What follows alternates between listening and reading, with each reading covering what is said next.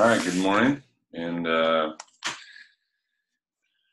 morning there's a text in Luke chapter 8, verses 40 through 48 that kind of stood out. And I think there's some interesting ideas for us to consider this morning as Jesus heals a woman. And again, it's Luke 8, 40 through 48. I know none of us really are living lives that could be defined or that could be called business as usual. Nothing about life right now is normal or usual. But if you're like me, there's this increasing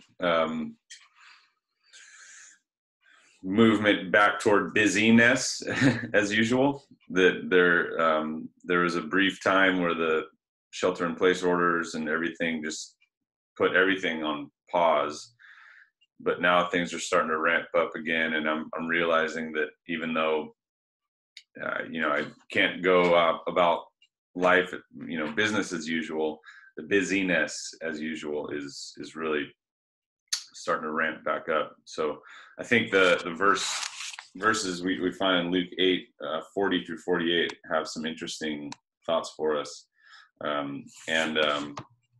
There's a quote from Frederick Buechner from this morning's devotional that I thought is just absolutely brilliant. So Luke 8, 40 through 48. This is one of my favorite passages in all of Scripture, and I'll talk a little bit why. But so Jesus returned, the crowd welcomed him, for they were all waiting for him. Just then there came a man named Jairus, a leader of the synagogue. He fell at Jesus' feet and begged him to come to his house, for he had an only daughter, about 12 years old, who was dying. As he went, the crowds pressed in on him. Now there was a woman who had been suffering from hemorrhages for 12 years, and though she had spent all she had on physicians, no one could cure her. She came up behind him, Jesus, and touched the fringe of his clothes, and immediately her hemorrhage stopped. Then Jesus asked, "Who touched me?" When all denied it, Peter said, "Master, the crowds surround you and press in on you." But Jesus said, "Someone touched me, for I noticed the power had gone out from me." When the woman saw that she could not remain hidden, she came trembling, and falling down before him, she declared in the presence of all the people why she had touched him, and how she had immediately been healed. He said to her, "Daughter, your faith has made you well. Go in peace."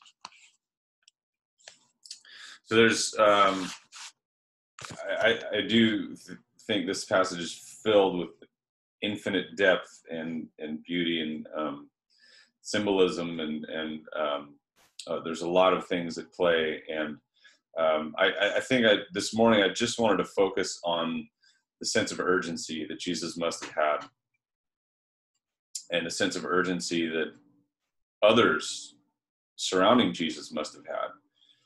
Here we have Jairus, who is a leader of a synagogue and is a reputable, revered, honored, celebrated member of the community. And he comes and he's saying, "My little girl is dying. I need you to come and save her." And so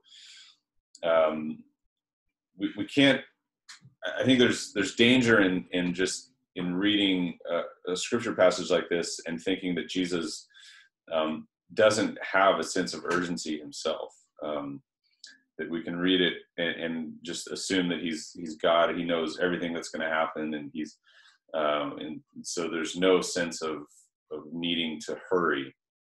And even and so I think Jesus probably had this sense of, we need to go and save this girl, and even if he doesn't, there's definitely a sense that everyone else had of we got to pick up the pace. Like there's something big that needs to happen here. So there's a definite sense of urgency of needing to go quick.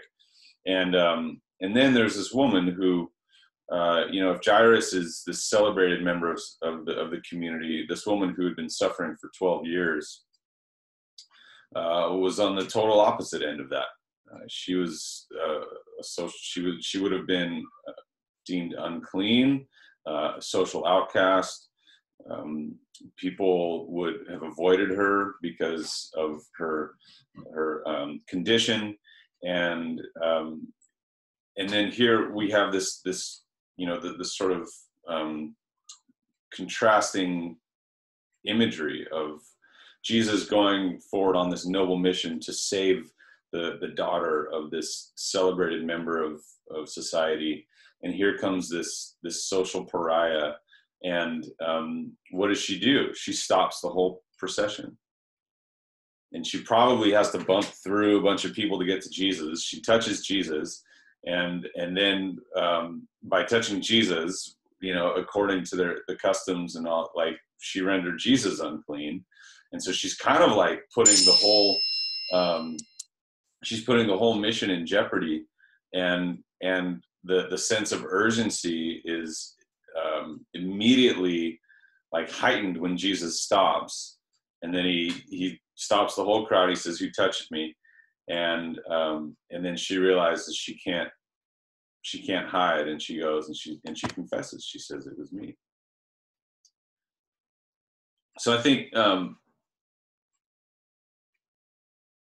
there's a lot of beauty in the and a lot of love, I think, really, in looking at a passage where Jesus stops everything in the midst of that sense of urgency, and he stops and he first acknowledges this woman, but then, of course, what does he do? He doesn't just acknowledge her, but first he healed her, and then he stops and he acknowledges her, and then he celebrates her. He says, "Your faith has made you well." But more than that, he, as he is going to save the daughter of Jairus, he stops and he calls this woman daughter. And so this quote from Frederick Buechner, I think, is a really good one for us, considering how powerful that moment must have been for this woman, for those in their midst as well. So Frederick Buechner writes, "Who knows how the awareness of God's love first hits people? Every person has his own tale to tell, including the person who would not believe in God if you paid him. Some moment happens in your life that makes you say yes, right up to the roots of your hair. That makes it worth having been born just to have happen.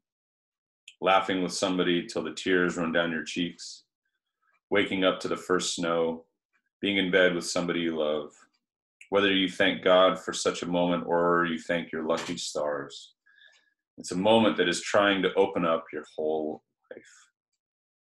If you try to turn your back on such a moment and hurry along to business as usual, it may lose you the whole ballgame. If you throw your arms around such a moment and hug it like crazy, it may save your soul. How about the person you know who, as far as you can possibly tell, has never had such a moment? Maybe for that person, the moment that has to happen is you."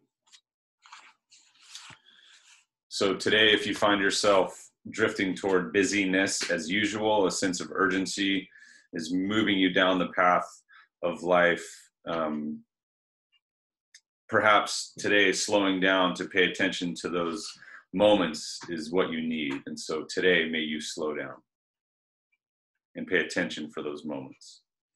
And if you are here today and this morning, if you have experienced the moment from Jesus that makes you say yes right up to the roots of your hair, then today and in the days to come, may you be that moment for someone else today.